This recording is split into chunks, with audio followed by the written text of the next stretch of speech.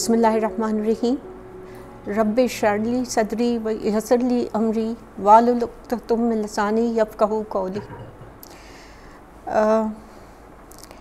When I was a student in 40 architecture, at NCA we had the Aga Khan Award, and that award was given to the best Islamic piece of architecture. And from that time, my quest as to what makes it Islamic.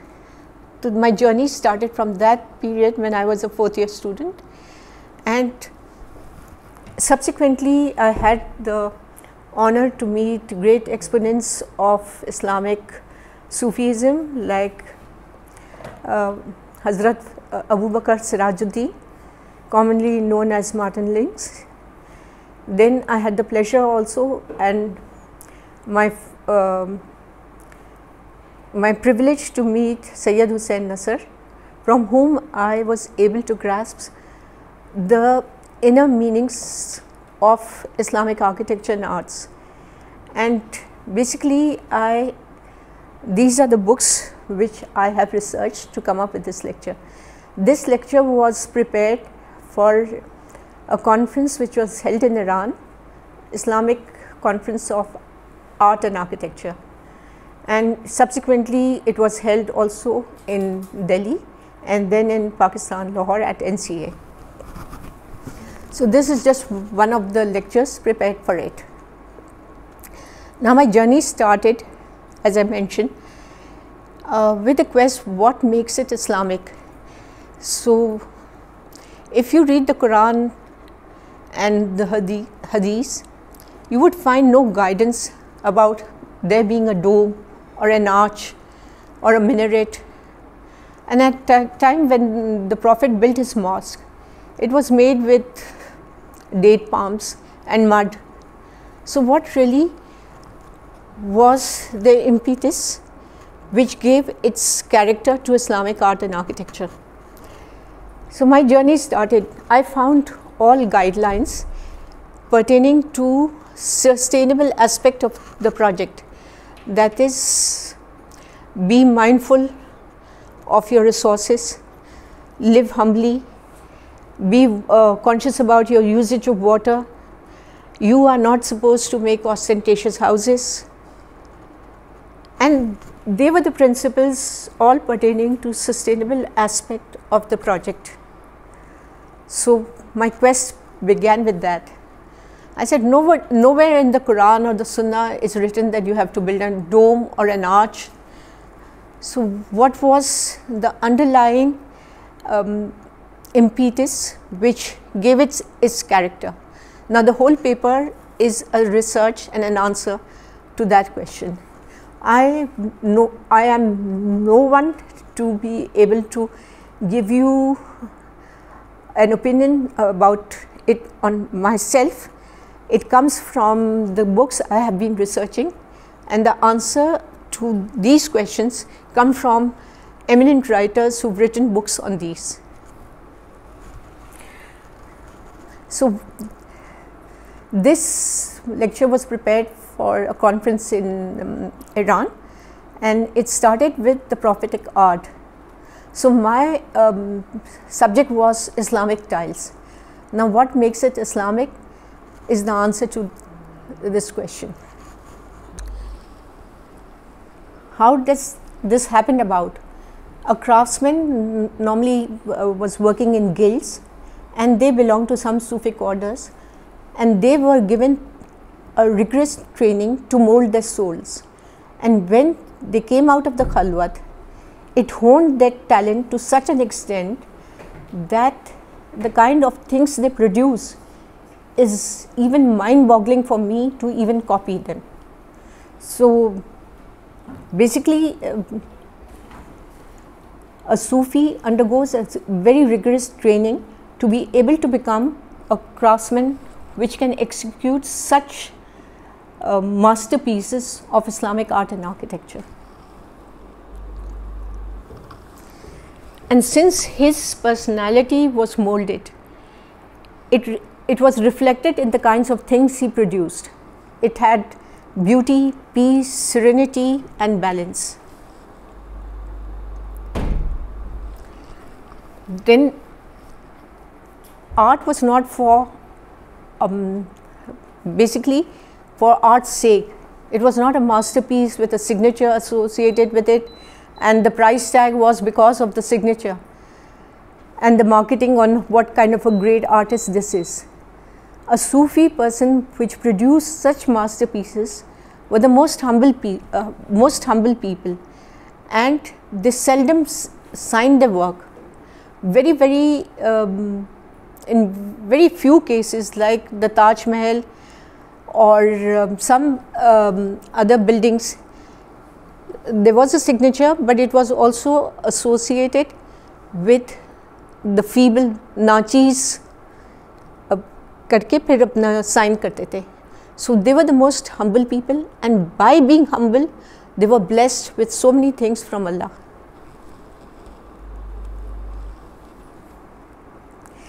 Another identifying feature of Islamic art and architecture was that it was utilitarian, it was beautiful and contemplative in nature, so that when you see them, it reminded you of some aspect of religion, and it was a constant reminder that whenever you look at them, you find a message given to you.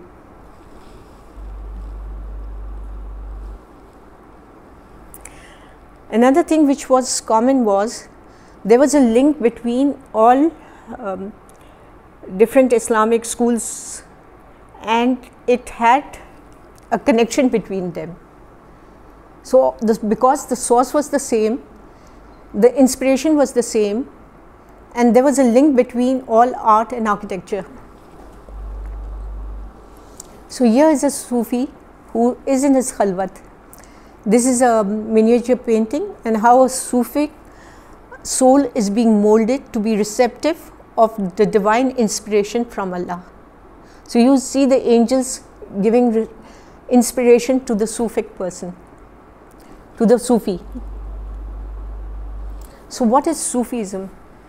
And this is the answer which I got from the book by Hazrat Abu Bakr Sirajuddin, and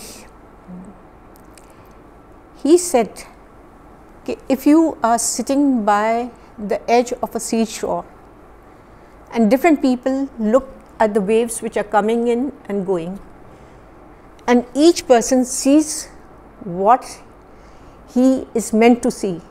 So, if it is an artist, he sees it to be inspiring to make a beautiful painting.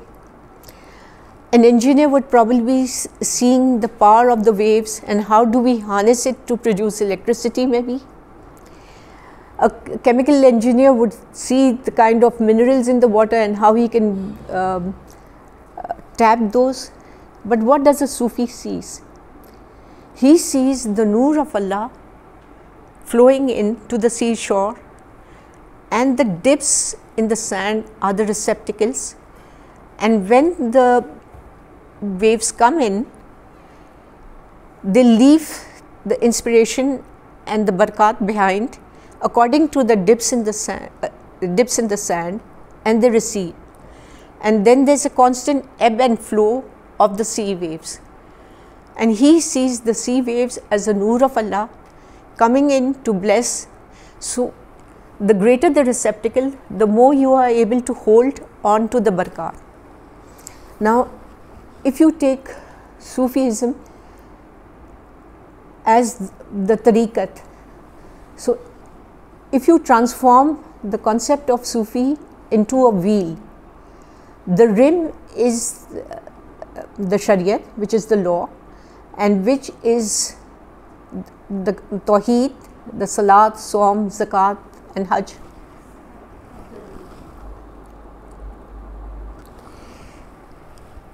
The different spokes are the different belonging to the different schools of Sufism, which is Naqshbandi, Chishti, Qadri, the different schools of Sufi orders, and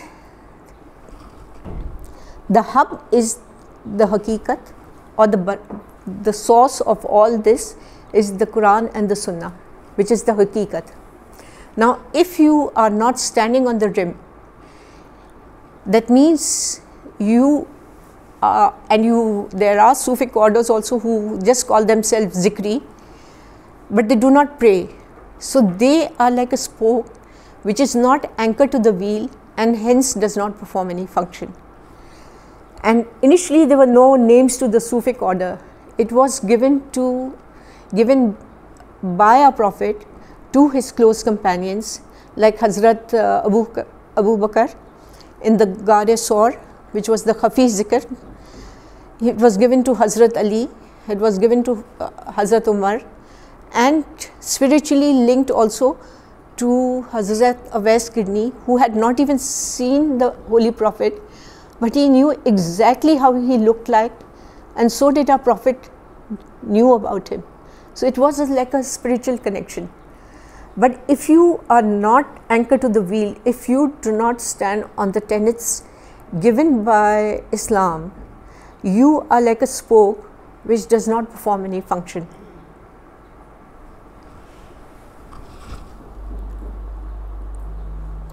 Now, if you take the same symbol and you transform it, like Islam is a universal religion, and this I am quoting from the Quran, for each we have appointed a law and a path, and if God had wished, he would have made you one people, but he had made you as you are, that he may put you to the test in what he has given you. So vie with one another in good works. Unto God you all be brought back, and he will then tell you about those things wherein you differed. But Islam is a universal religion. I mean, Hazrat Musa was also given a Shariat and a Tariqat, so was Christianity and Buddhism and Hinduism, but they were all told about the coming of our Prophet, peace be upon him. And because our Prophet Huzur Sallam was Rahmatul lil Alameen, so he was basically meant for the whole world, and he encompassed the laws and the tariqat in a form which was incorruptible, because Allah had given the undertaking that I am the protector of the Quran. So there's in no way would be there any input which is man-made. Like in Christianity, they called Hazrat Isa as a son of God, which came much later on by a vision of St. Paul's, but it was not given in the Bible. So these sort of corruptions came later on, but Islam is there in its purest form in Hadith and the Quran. Now, if you take a prophetic barakah as the source and you transform this wheel into the different components of Islamic art and architecture, then you would find there's a common link, which is the rim, and some things which originate in literature passes on to architecture, to ceramics, to woodwork, and of course calligraphy is also one thing which links all Islamic art and architecture together.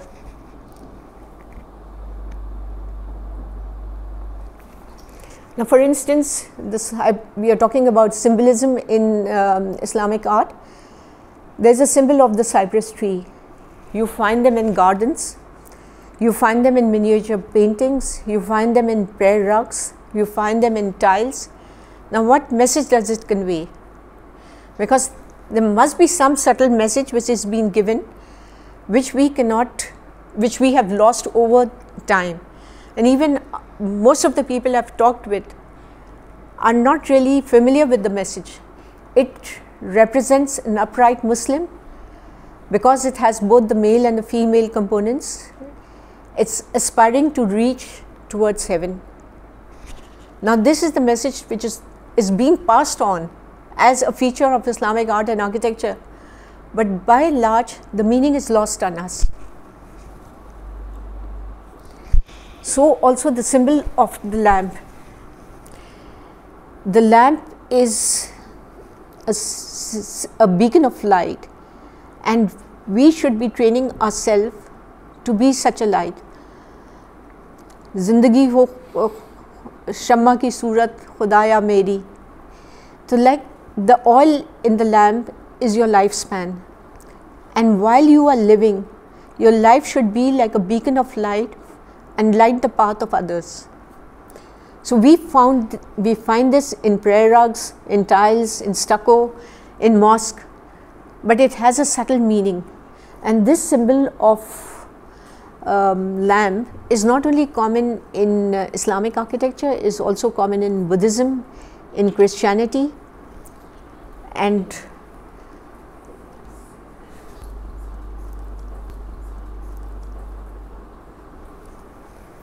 now normally when one sees a paisley, and you normally find it in textile, very seldom in miniature paintings or tiles. But what does it signify? I mean, its meaning was by and large lost on us. So the Indians call it ambi, which is like a mango, but it's definitely not that. It represents an upright Muslim, which is the cypress tree, and when the wind blows, that is the will of Allah, it bows its head in submission and it turns into a paisley.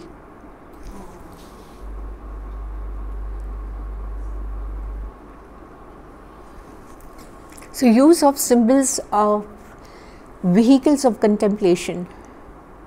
You see, the universe is symbolized by the tree, which has its root and its branches spread in heaven. Also the cosmic tree tuba, God has planted it with his own hands and he breathed his spirit into it. A tree is also a symbol of wisdom, its roots in meditation, and it bears the fruit of the spirit.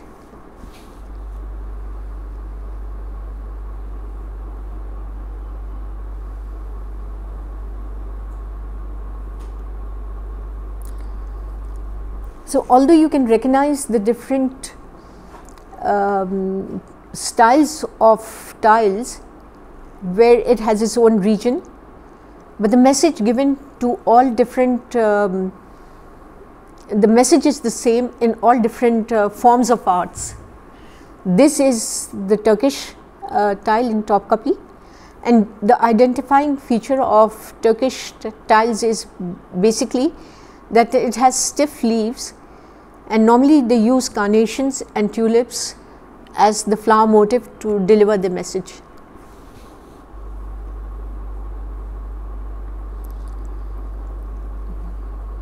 This is also another tree,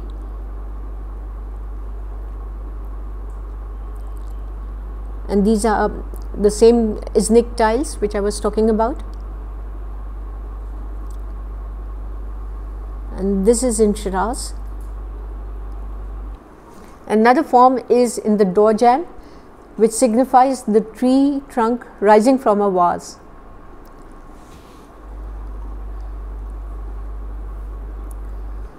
Then you have the symbol of the cobweb mentioned in the Quran. The parable of those who take protectors other than Allah is that of a spider who builds itself a house, but truly the flimsiest of houses is the spider house, if they but knew. This is the dome in Tata.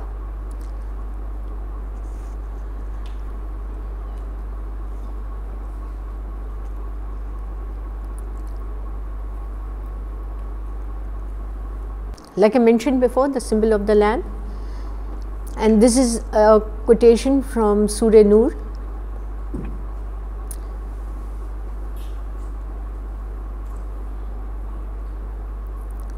So you find the symbols in different tile forms also. And since the basic guidelines given to us by the Quran and Sunnah is that it should not be iconic, there should be no figurative, and to represent a prophet normally we use the footprints of our prophet Sallallahu Alaihi Wasallam. the symbol emanating from a point. When Allah intends anything to be, He just has to say kun and it happens. So even if you're talking about the Big Bang theory, it was a dot and then it manifested into stars and planets. Now this sort of symbolism is represented in the dome.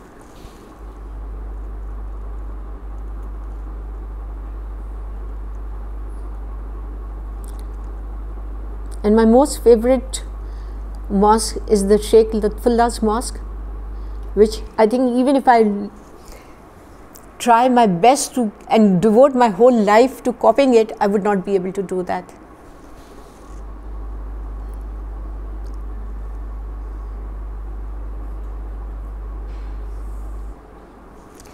Now, forms which exist were given a symbolic meaning. It's not that the dome was invented by the Muslims, or the minaret was probably invented, but because of the symbolism associated with it was that the dome represented the Jamal of Allah and the minaret the Jalal of Allah. Now, since these symbols were repeated so often, they came to be associated with Islamic art and architecture, but without us understanding the meaning behind it. Now this is what I was talking about. It's been, designed at an age where there were no computers. And you imagine the kind of three-dimensional design, and it's made of tiles. And these small tiles joined to make the whole dome.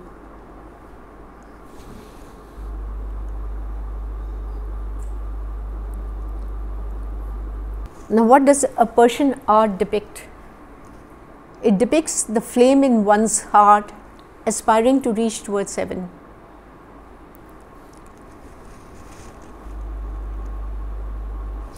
The Moroccan arch, it represents looking inward into your heart to correct your own fault. Now this is the Jali work, which is from different schools of Islamic art, and this represents the Fana and Baqa principles of Islam. Fana is when you annihilate yourself and then you dawn upon the realities, the divine realities. And normally you have these in mosque, because the mosque is a void. It represents basically a person who has been emptied of all desires, and then his body is transformed by the Noor of Allah. So a mosque is also devoid of any furniture. So when you have the light coming into the mosque, it represents the Noor of Allah descending into the space.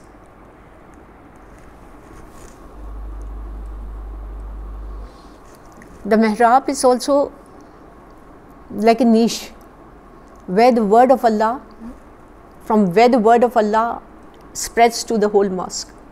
And basically all orientation is towards the Kaaba. So that is in a way also uniting all the Muslims together to one pivot. The murkanas, which is very common in Moroccan architecture, and probably the culmination of it is in the Alhambra. This represents the Noor of Allah descending on the earth.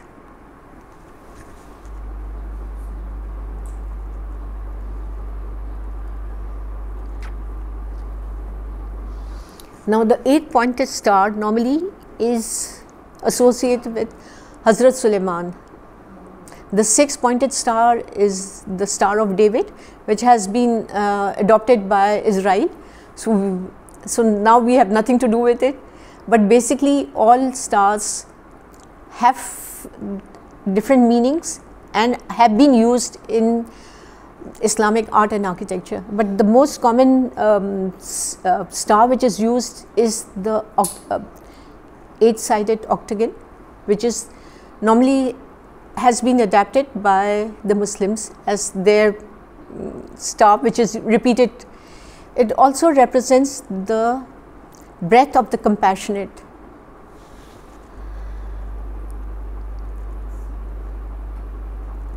Now within this you have different symbols also, the symbols of the lion, the simurg, all encompassed in one tile work. Then you have the symbol of the cypress tree, which I mentioned earlier is an upright Muslim aspiring to reach towards heaven.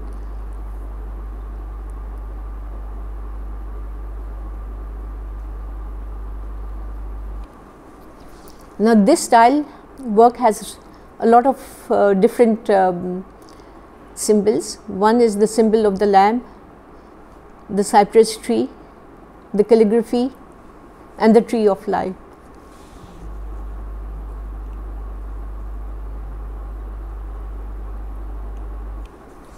Now what does an arabesque represent?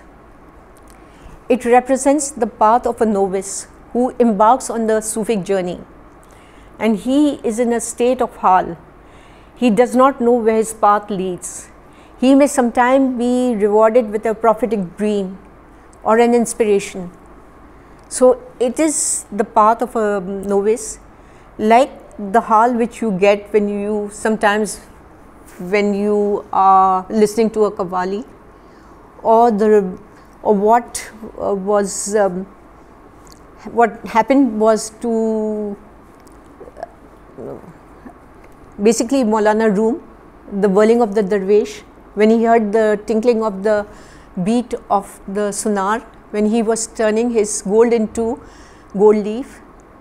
So that sort of hal is something which triggers a chord in your personality, and you become in a state of bewilderment, but which is not a maqam.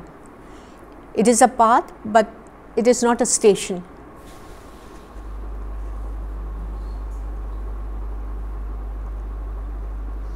Now the geometrical patterns are the stations which you acquire after certain rites, and this is there to stay, and the different stars represents the different maqams, and they have different meanings also. So normally you have these Islamic stars which are 8-pointed or 12-pointed, and they each have different meanings associated with it. Now you have symbols from parable, like we were looking at the wheels, and something emanates from literature but travels all around the different art forms. So this symbol of the simur started from Fariduddin Attar's Mantak al-Tair, which when it was written in Persian, it was translated into 17 languages. But we are absolutely, if I talk to 20 people, probably one would know about it. We have especially been, devoid of looking at our own literature and getting inspirations from it. So the simurg represent, the story of simurg goes like this. A feather was discovered in China, and all the birds were in awe as to who did it belong to. And the hoopoe, being the leader, calls the gathering of the birds and asks them to let's find this bird and make him our king. And when they embark on a journey, the excuses basically which the birds offered were the different excuses not to embark on such a journey. And when finally 250 birds, when they started on this journey, they had to travel through 7 valleys and 7 dales to reach the point where they could see the sun.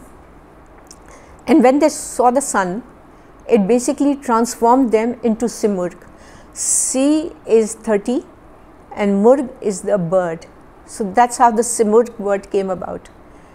And basically it's the journey of a Sufi who has gone through all the trials and tribulations and has become a Kamil Sufi.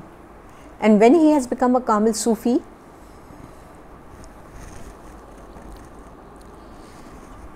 the negative attributes of his personality, which is represented by the pig, is in a dead form. So when we took a trip to Uzbekistan, even the guide did not know the meaning of this. So when I told them the story behind it and the meanings of this dead pig, it was quite a revelation for them.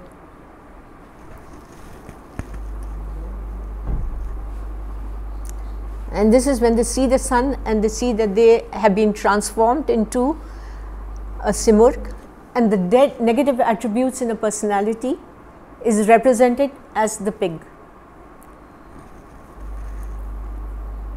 And you have Simurg in carpets, which I saw once in Iran, but I could not take a photograph because they would not let me.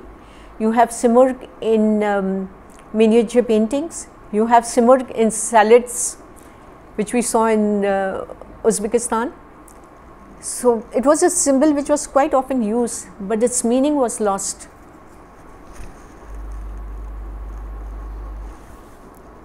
Then you have the symbol of the lion, which is the active energy rather than just the passive contemplation.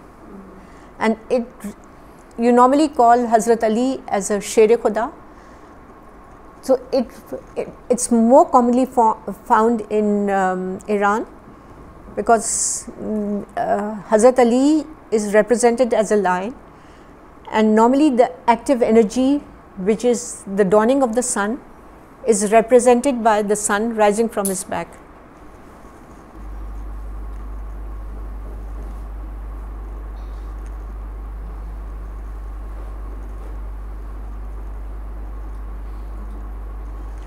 Then you have the symbol of the peacock, which also represents the glory of Allah. When one sees it and it spreads out its wings, you could see it in its full glory.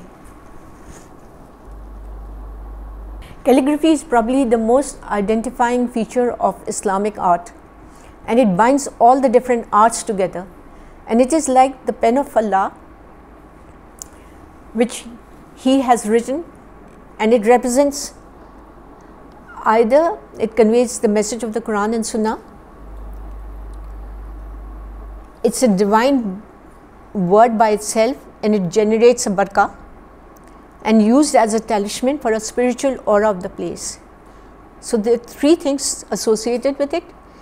It's identifying, it conveys the message, and by its presence it creates a barakah of a holy place.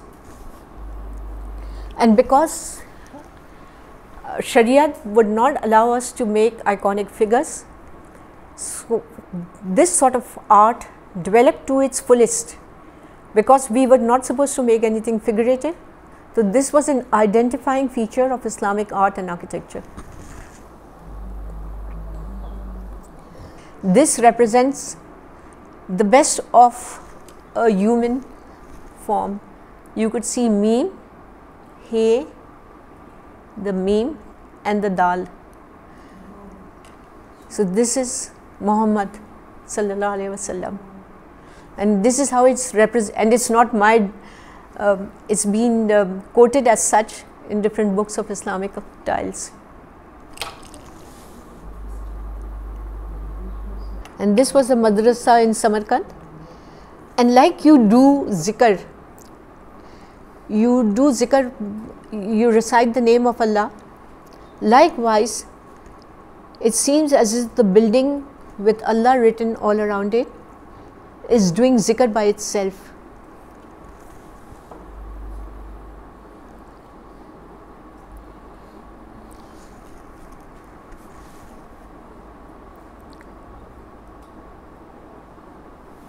Now normally you have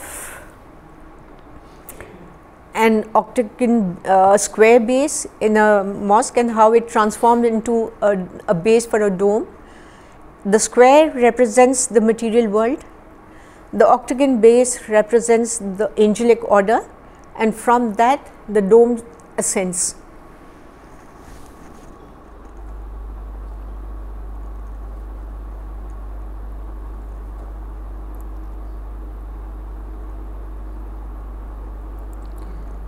And this is another mosque. For its decoration, we just have Muhammad written on it.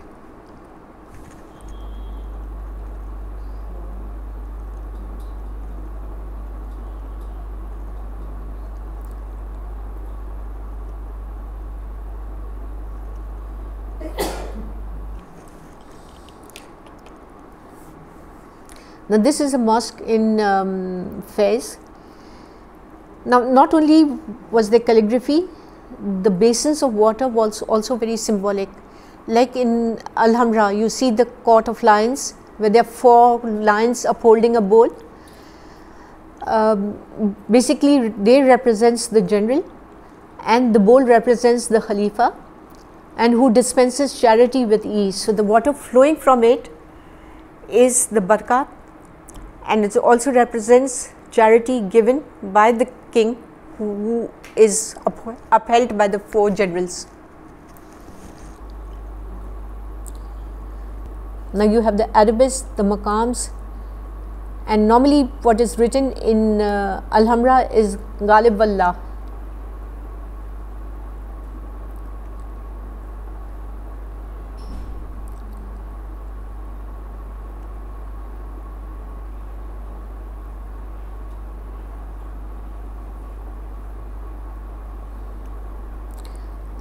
One thing would be interesting for you also is to see that when a Sufi went from one place to another, he had a whole entourage with him which followed him, and that entourage consisted of designers, of tile makers, of masons, and as they went from one place to another, the entourage brought their expertise also.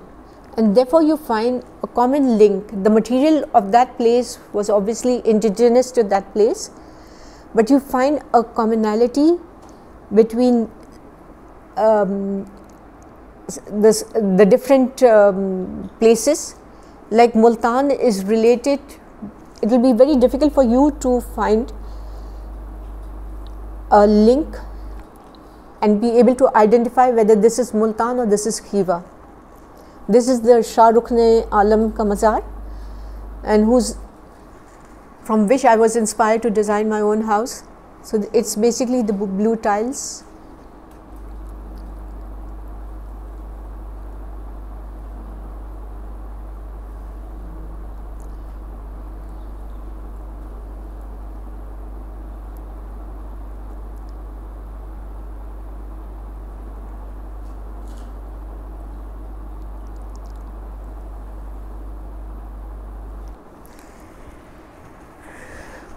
Now, each area had its identifying features.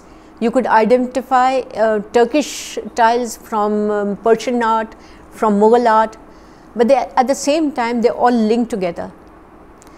They draw their inspirations, the underlying meaning behind those inspirations is the same, but how they decipher those meanings in their own form is which is giving them the regional identity.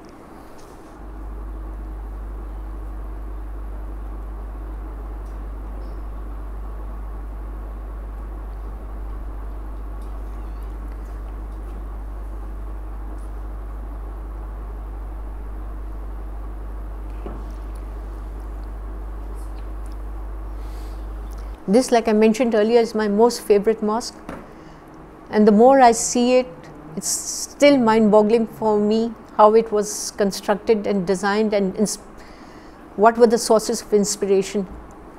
Basically, it's an arabesque form, and it covers the whole dome.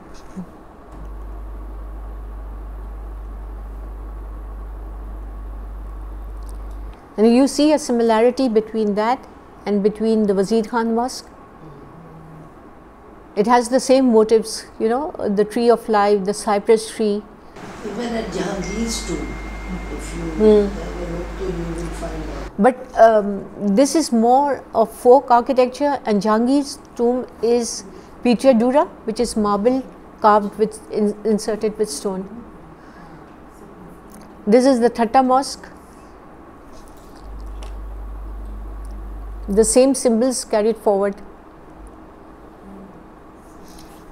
And this is the Wakil Mosque in Shiraz. It represents, I mean, Iran has broken away a little by introducing figuratives, and normally this is not thing which is encouraged in Islamic art, but you have it over here. So this represents Hazrat Suleiman, which you are not supposed to do, but you have the angels, the jinns, all in attendance. You also have the hoopoe giving him the feedback about Hazrat Bilqis. You have a Sufi Buzurg who said he can get you the takht. So it basically relates the story, but in iconic forms. And this is the Khans of Khiva, and it's, you look at the similarity of this with Shah Rukn Alam's Mazar. The same, probably the same sets of people were responsible for both of them. Thank you. Any questions?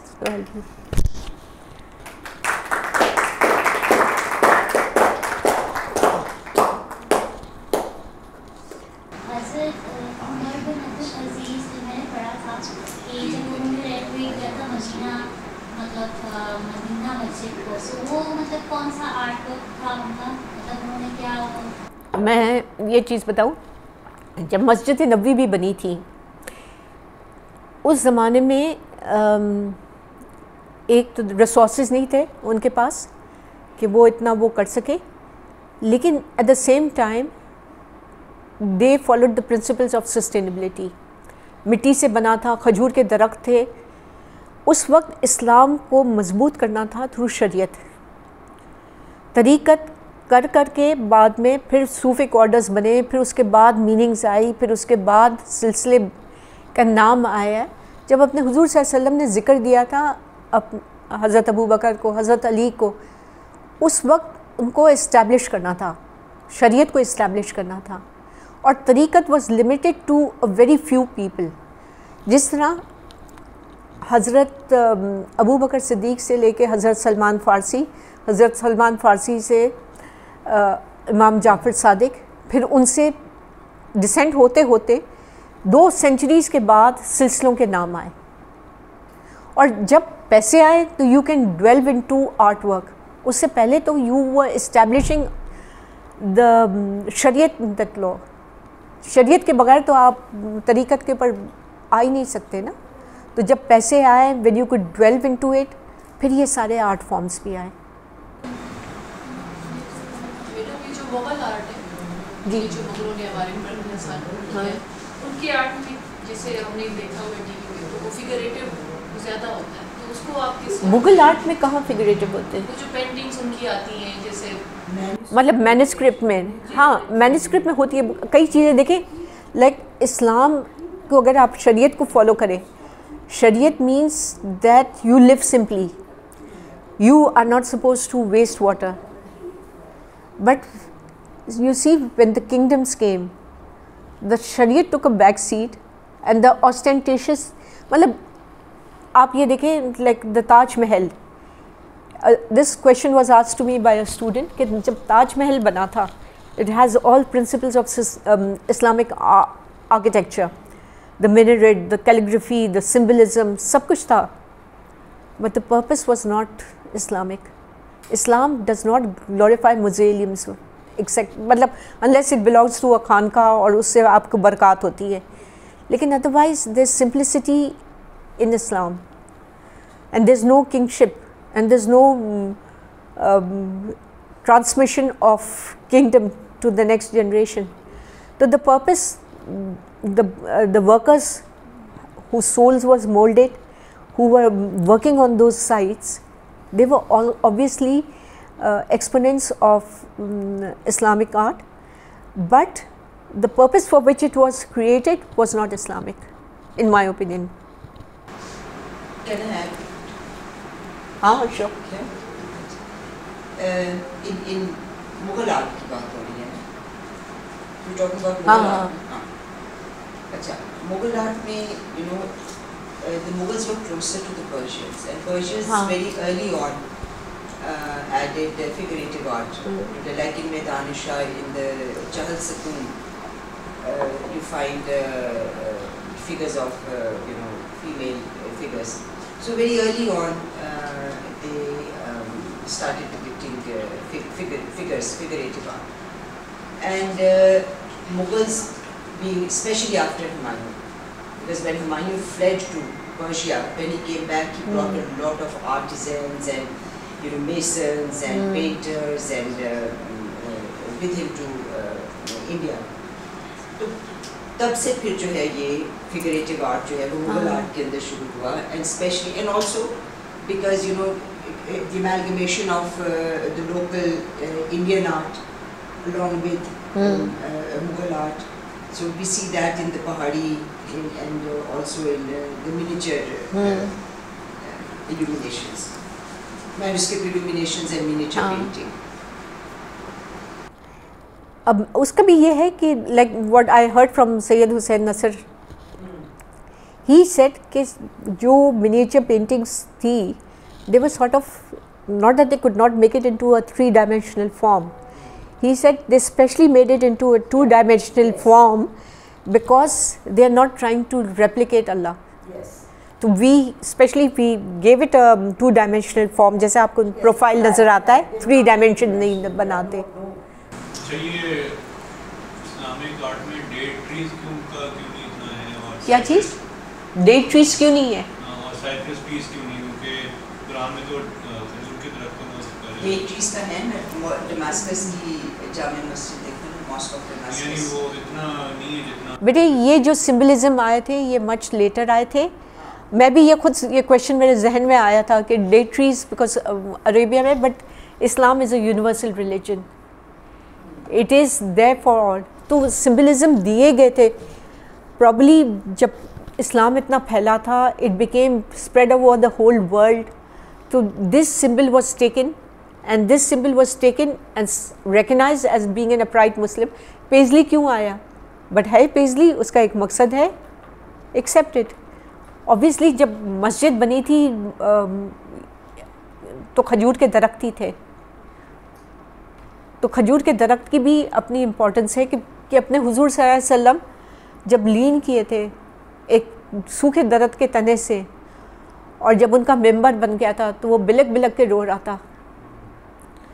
تو اپنے حضور صلی اللہ علیہ وسلم کی جو power ہوتی تھی وہ ہم بیان بھی نہیں کر سکتے ہیں. تو کھجور کے درخت مطلب اس کی امپورٹنس ہے, لیکن یہ سمبلزم جب نکلیں تو دے ور دیر in Islamic gardens. Islamic gardens تو آپ کو جو 4 باغ کا ہے کہ وہ جو 4 ندی ہوگی وہ لوگوں کی انٹرپریٹیشن ہے, لیکن جو is how they perceive a paradise to be. But it has commonly been recognised especially by the Persian influence as an Islamic country.